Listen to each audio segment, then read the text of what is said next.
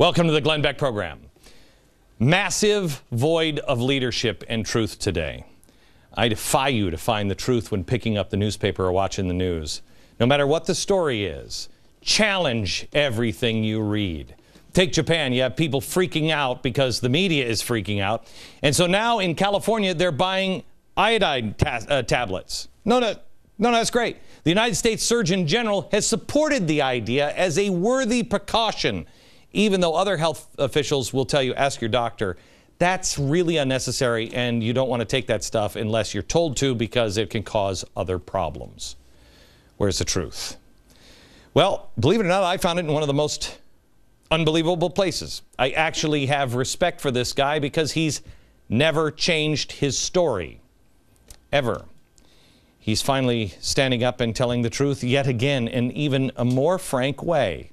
The truth teller today, Reverend Jeremiah Wright. Watch this video from last month. Neither Hannity, Beck, O'Reilly, nor the Tea Party would have liked Micah at all. Micah sounds, when you read his work, Micah sounds like a left-wing liberal. He sounds like a liberation theologian. Plus, Micah was black. That would make him a black liberation theologian. Instead of preaching prosperity and capitalism, mistakenly called Christianity, Micah sounded like a socialist. Micah almost sounds like a Marxist. Okay, he goes on to talk about how evil the devil is, capitalism, and that's what the real war is all about, against capitalism, and you should hear what he says about America and so much more. It's at glennbeck.com. To call black liberation theology, the guy who's done it on television now for the last few years, that was crazy. That was crazy when I first said, that's Marxism, taking the shots. That was Obama's church for 20 years. Marxist and socialist. Now they're finally admitting it. Thank you for the truth, Reverend Jeremiah Wright.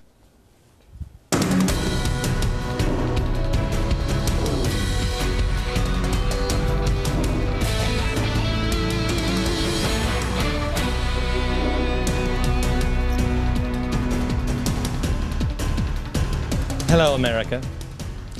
I said it yesterday, and I think I should say it again. The president may have been hit with a tranquilizer dart or maybe a stun gun. I'm not sure. His fans in the press have always called his calmness measured, thoughtful. I think it's about time we start to consider the possibility of sedation. It might be. It's bizarre to watch how he is behaving while the globe is melting down all around him. Do you remember his excuse for not talking about Libya? He actually said he had a scheduling conflict and so he couldn't talk about Libya. Tiffany, Sky God producing. Tiffany, are you there? I'm here. What's up? Thank you. Would you remind me tomorrow I am doing the story? Force me to do the story on Libya tomorrow, will you? I promise. Because it goes right into Jeremiah Wright. He couldn't talk about Libya because he had a scheduling conflict. You know, he had to coach his daughter's basketball game, you know, when his daughter wasn't there because the coach had a scheduling conflict. But anyway, he couldn't stand in front of the camera and say anything about it. He was that busy. Now, how tight is his schedule? Oh, you can't believe how busy he is. He's doing stuff, you know, in the White House. Pay no attention to that. That's okay. He's filling out the NCAA bracket, but okay. All right. Well, people do that. I mean, they'll, you know, say who they know. There he is actually filling it in on ES. Okay. All right. But he's busy filling out brackets for ESPN in a fully produced segment. He shot this yesterday. You know, he's got to go over the matchups and stuff, but he cannot squeeze 5 minutes in to talk about genocide in Libya. No, can't do it. I've got that full segment on ESPN to talk about college basketball. Now, if he wasn't so busy with this, maybe he could learn about what's happening in the Middle East. Remember, he said, youth of the world, rise up. Rise up And anybody who says that these are Marxists or this is going to be worse for America, you're a crazy hate monger. That's what you are. I'll tell you that right now. They love us. These kids, they understand Apple. These kids, they're on Facebook and Twitter. They're just like you. Rise up, youth of the whole world. Rise up. And he was really praising those guys. And even the State Department and his people all work together. Google worked together with the youth of Egypt, because they're just like us. Well, Hillary Clinton, Secretary of State, she arrived in Cairo this morning. She was ready to meet with those youth, the young people. She was snubbed by the Revolution Youth Coalition. Yeah, they didn't have any, they didn't want to meet with her at all. They said, quote, based on Clinton's negative position from the beginning of the revolution and the position of the U.S. administration in the Middle East, we reject this invitation. Things are going to get good. Who did he pick? The winner of the Final Four, do we know? We'll get back to you with that news. We've got to look at the president's priorities. Could be that he's focusing on the fact that food prices saw their biggest jump since 1974. Yeah. Yep. That's just before Carter came in and made things really bad. Biggest since 1974, food prices. Well, the president of the New York Federal Reserve was asked about it because he was giving a speech and he said, look, you got the cost of things going up. Please, do you know you can buy an iPad 2 for the same thing that you paid for an iPad 1 and it's twice as powerful? And the audience said, I can't eat an iPad. It's my favorite quote of the day. No. President is not worried about food prices going up. No. Instead, the White House has been preparing for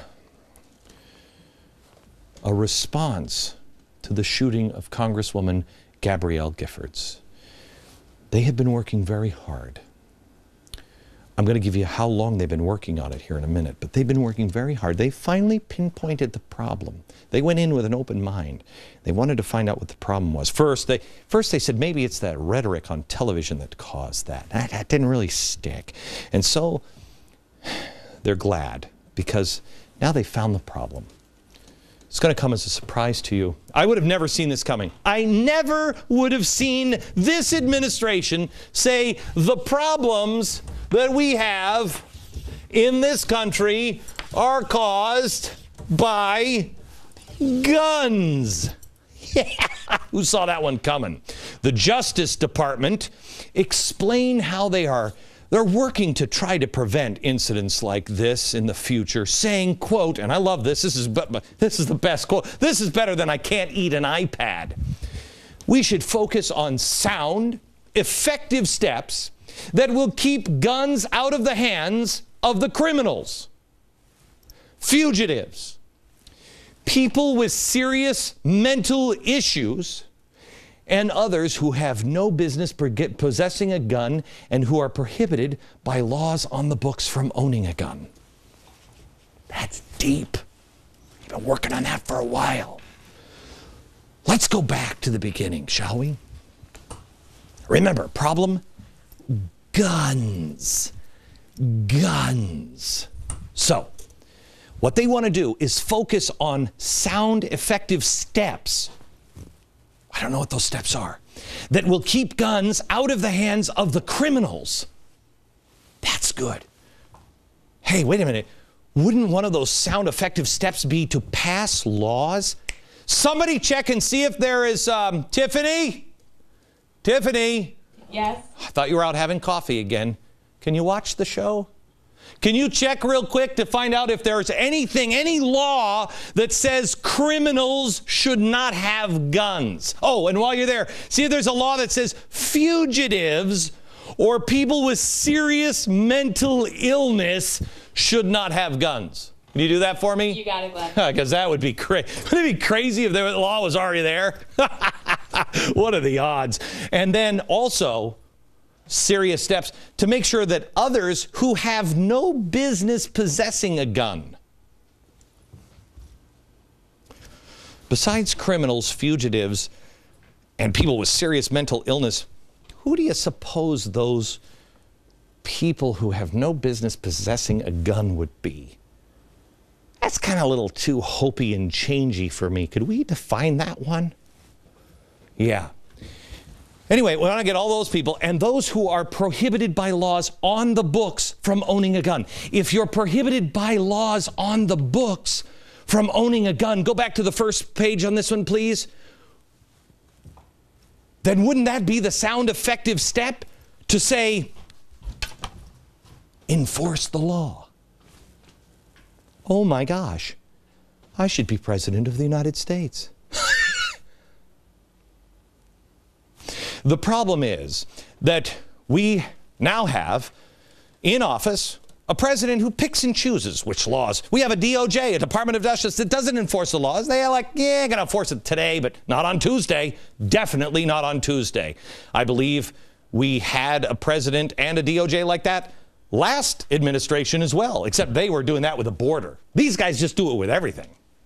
So the DOJ tried to cobble together support from different groups, including the NRA. How surprising that Wayne LaPierre didn't read that statement and go, well, let me get my airplane ticket to Washington now. Wayne instead responded to the meeting request. Why should the NRA go sit down with a group of people that have spent a lifetime trying to destroy the Second Amendment in the United States? Did they call him too early? Because that sounds cranky. Wayne, let me tell you something. That's why I love you. That's why I love you, Wayne. I do. I love you, love you, love you. Thank you. Don't be used by this administration for a photo op. Now, that might be political suicide. I don't know. But that's why I'm not you. Wayne asks a pretty good question, doesn't he? Why should I sit down with a group of people who have tried to destroy the Second Amendment? Why? Obama tries to play the lip service here to the Second Amendment, but his actions and the people he surrounds himself, oh, that's a whole different story, isn't it? Let's just go through his Barack Obama, this is your life on guns. In a candidate questionnaire from 1996, in the response to the question, do you support legislation to ban handguns? That's to ban the manufacture and sale and possession of handguns. He said, yes. I don't think he's being an honest broker, if that's what he believes. This is from 2004. Quote, I'm consistently on record and will continue to be on record as opposing concealed carry. Hot damn. Really? Are you for open carry? Because I am. I've always wanted to have, you know, one like on my hip and maybe some spurs. Psh, psh, psh. You support my Second Amendment on that one? Do you, Barack? Because I'll go. I'd wear one today. As a state senator in 2004, Obama voted to uphold local gun banning laws. He was also for the criminal prosecution, I love this one, for those who use guns in their own self-defense. Wow. As a senator in 2005, Obama voted to ban nearly all rifle ammunition, mostly used for hunting and sports shooting.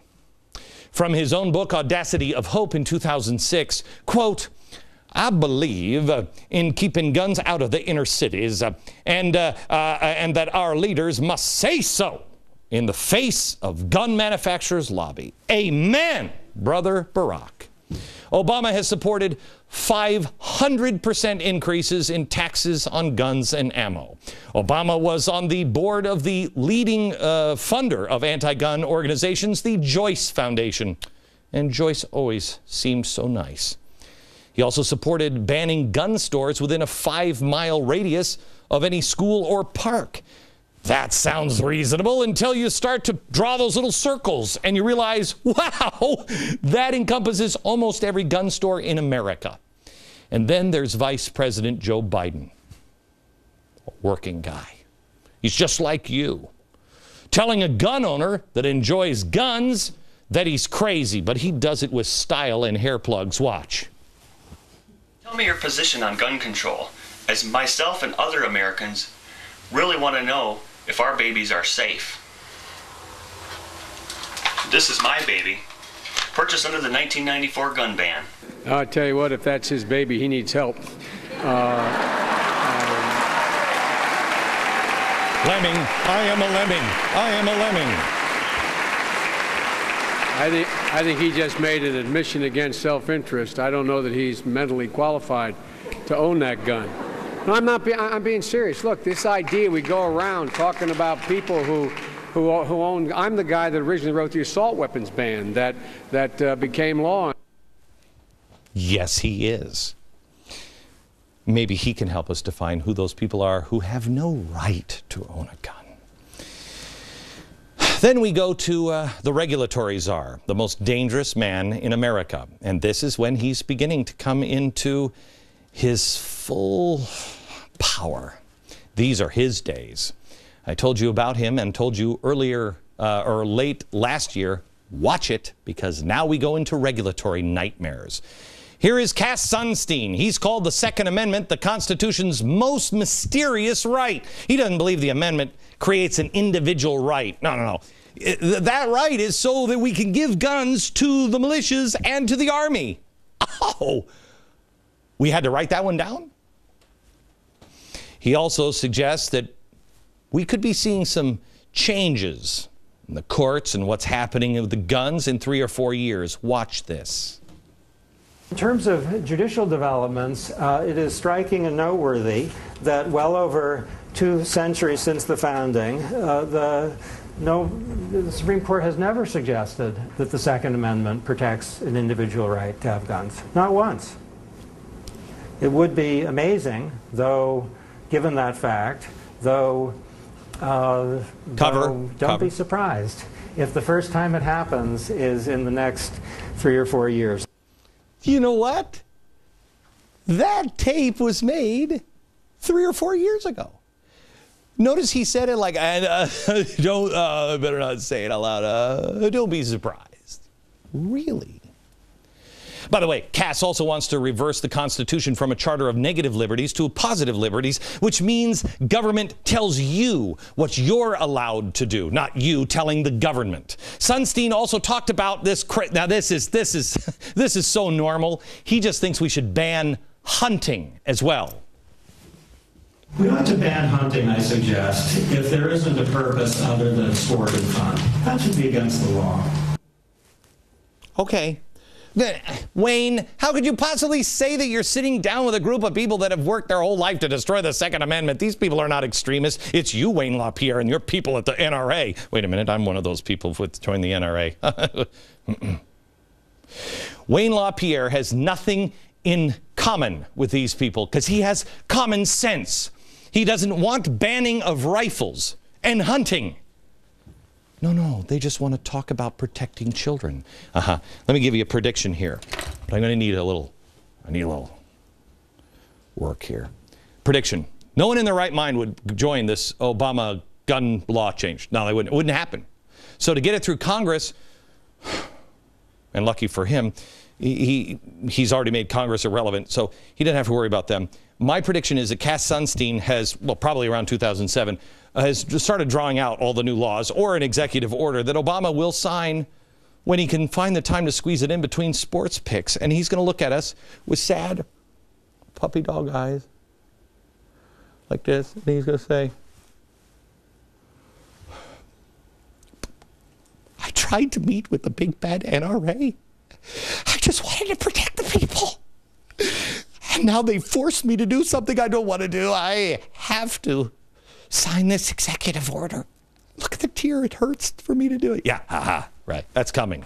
What's the rest of the media saying? Well, here's the story from the president's recommended reading source, the Huffington Post. Quote, faced with a hostile Congress to even the slightest restrictions of the Second Amendment rights, the Obama administration is exploring potential changes to gun laws that can be secured strictly through executive action. Oh, that pesky Congress, always wanting to protect and defend the Constitution. Why must they be so stingy? I mean, well, except for that whole oath thing that they take. You know that old dusty, dirty document has a neat little trick up its sleeve. You can change it at any time. You can. It's a whole process written down in that old dusty document. Read it sometime. It's great, progressives. You'd think that the progressives would use it that way. They wouldn't have a problem whipping up support to get things changed in the Constitution, which you can do. Yeah. I mean, it should be easy. They've got pretty much the entire news media, Hollywood, the schools, the White House, but they still can't get the job done. It must be because most of their ideas suck and scare the American people out of their mind when it's explained to them plainly. Yeah. Last time progressives jammed one of their ideas through, America's got prohibition. Oh, and the Federal Reserve and the income tax, all in one administration. It was great. In fact, it was so great that they had to start hiding and saying that they weren't progressives, they were liberals. And it took America 70 years to forget what a nightmare progressives really were. Watch for this executive order. Oh, and there's one other priority the president's working on. Schools and education with his union buddies. Next.